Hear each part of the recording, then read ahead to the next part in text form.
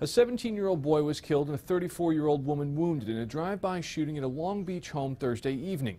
Police say the two victims were in a garage that faces an alley in the back of the home on East 11th Street. A light-colored four-door sedan drove by and someone inside started shooting.